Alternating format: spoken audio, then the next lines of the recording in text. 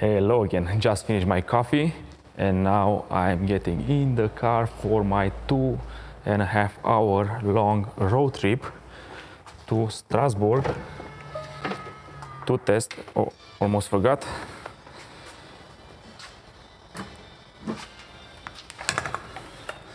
to test Tesla's FSD.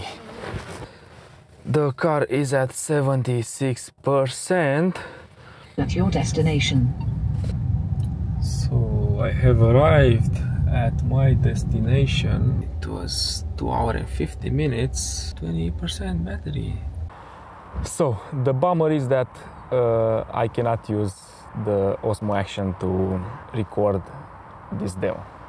Now I know the reason why I didn't see a lot of stabilized footage or like GoPro style footage from the tests.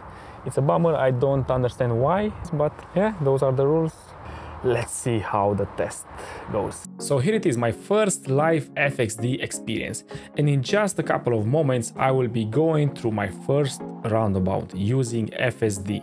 As you can see, we don't have a line divider on the center of the road, but that's not an issue for FSD.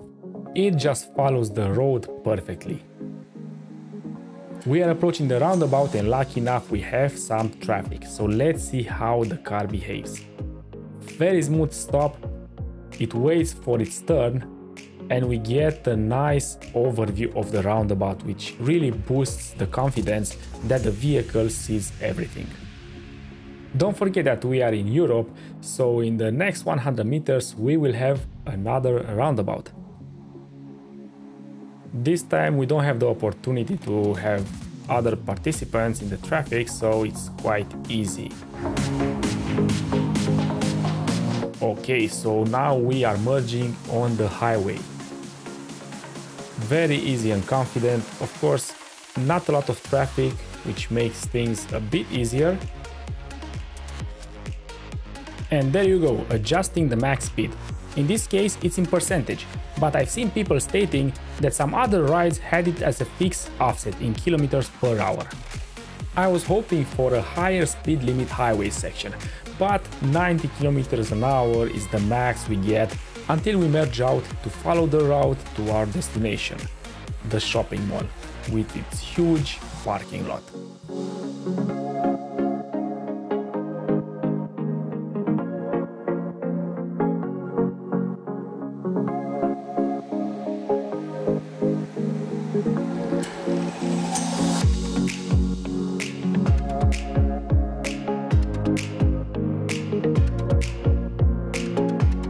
It seemed very easy for FSD to get to this parking lot.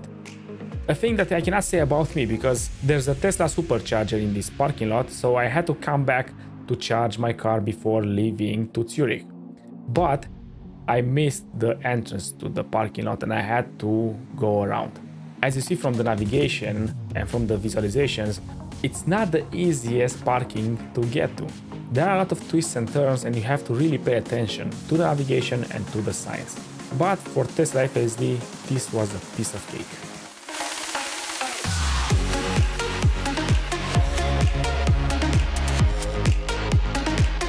At this turn, the car came really close to those white poles. And on my way back, I actually did the same turn with my car by driving manually. And I had to back up and readjust because I was afraid that I'm gonna hit one of those poles, but Tesla managed to do the turn in one move flawlessly.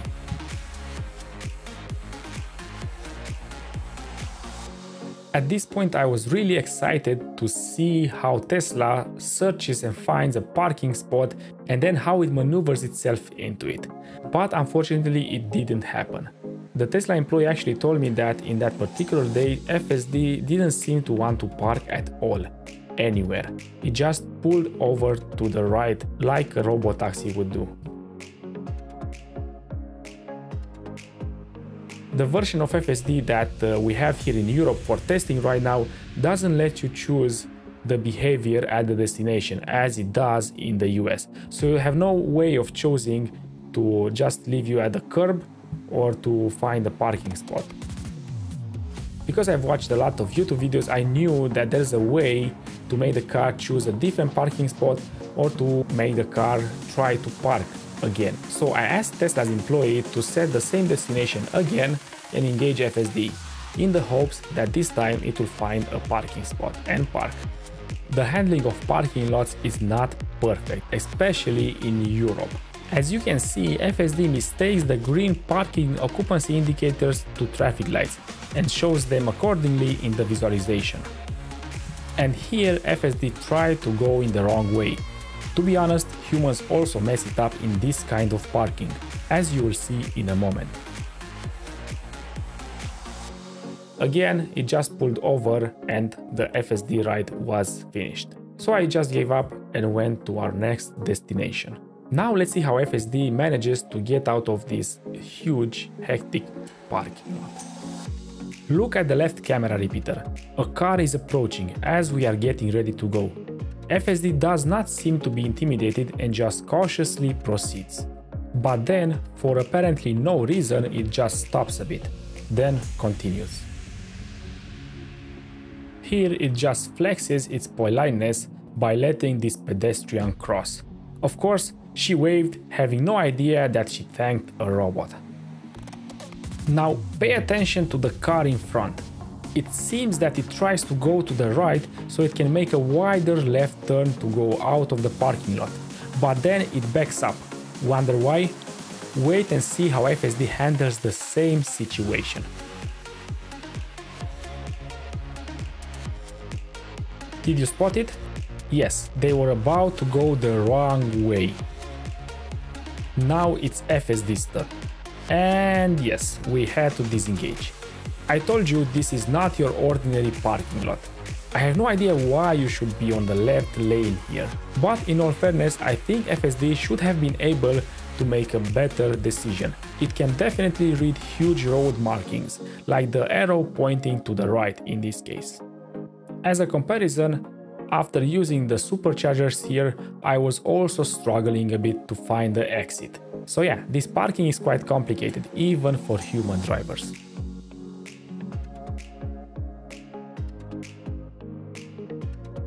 Here at this left turn, the position is quite inconvenient. The car is tilted away from the incoming traffic, but it sees cars from far away, at least until this other car pulls next to us. I was eager to see how this unfolds, but unfortunately the Tesla employee was not that patient and disengaged to do the maneuver herself. I don't think this was necessary, to be honest. It always amazes me to see these bird-eye views of roundabouts and the sheer amount of details that the car sees.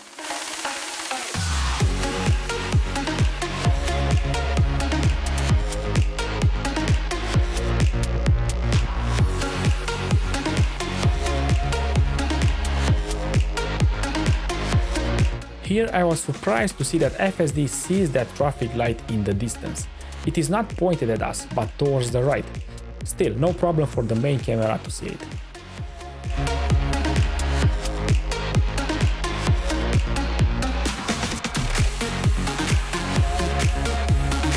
And yes, in case you're wondering, our version still has the legacy blue steering wheel icon.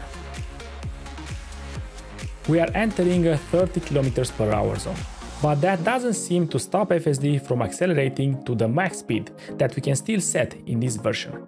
I will expect this to go away once we get the consumer version next year.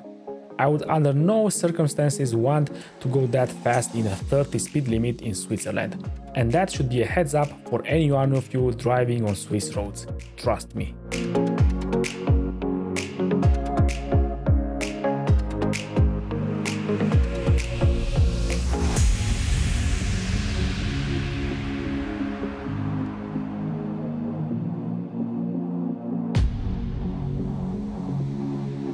We tried another smaller shopping center, hoping that this time the car will pull into a parking space. But the robotaxi behavior was still in charge, and the car pulled over very close to the entrance.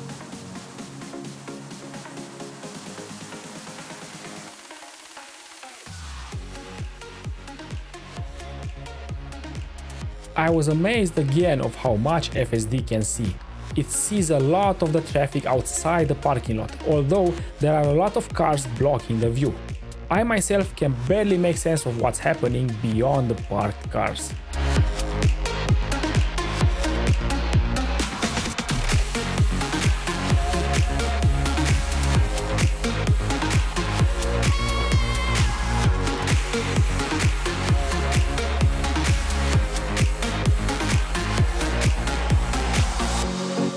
Can you see the person crossing the road? I could barely see him, but FSD did, and it showed him on the screen even though the windshield was covered in rain. Yeah, I know, I'm also amazed on how a car like this can be so advanced in terms of self-driving, but so bad at turning the wipers on when needed. Now pay attention to the next situation. Did you spot him? Here he is. The car braked hard, and I wasn't sure exactly why at first. Yeah, I know, you could argue that the pedestrian wasn't exactly on the crossing, but I think the car did the right thing, even if it might seem a bit too cautious. Just imagine if that person had been a child running out from behind those cars. Moments like this increase my confidence that Tesla is close to solving FSD, close to making it unsupervised.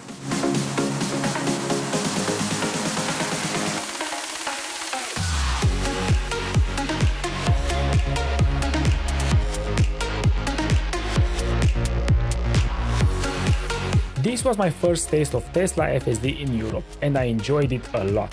It is awesome, although not perfect. I have to admit, going back to my enhanced autopilot was hard even after a short ride like this. I am eagerly waiting for an approval next year in spring. Until then, keep watching for other non-FSD Tesla videos. See you in the next one.